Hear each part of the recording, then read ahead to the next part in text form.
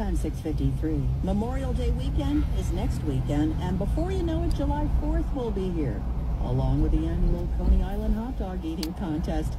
And champion eaters were pre-gaming today at a qualifying round in Times Square. 8 men and 4 women took part in the gluttonous display, all hoping to punch their ticket to Coney Island. Ladies and gentlemen, the winner with 35 Nathan's Famous hot dogs and buns, Gideon Oji.